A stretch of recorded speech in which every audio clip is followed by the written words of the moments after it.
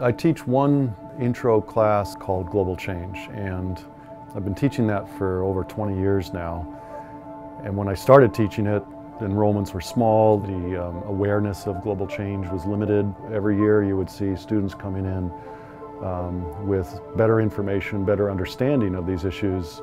And so now when I teach this class, the majority of them are very familiar with the topic, and rightfully so, because I tell them right from the start that this is really the defining issue of their generation, is climate change.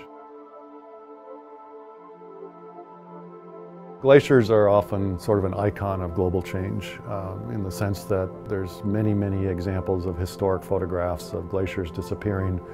But the thing that's happening now is that you don't have to go back to a historic photo from 1900 to see the change from then until now.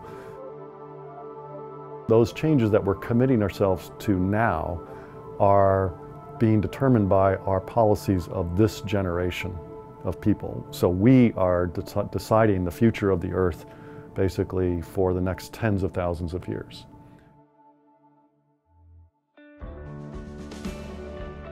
We arrived in the fall of 1988, and what brought me to OSU was it was a job.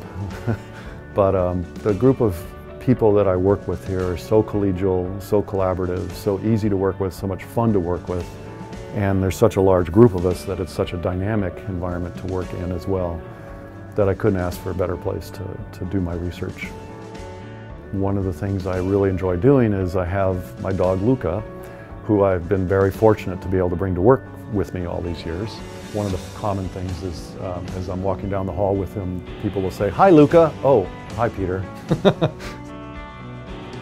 But when I look around, Oregon State, the campus, the faculty, and it's really a wonderful environment to spend time in. I feel very strongly that the colleagues I have here and the students that I work with are the best I'm going to find anywhere.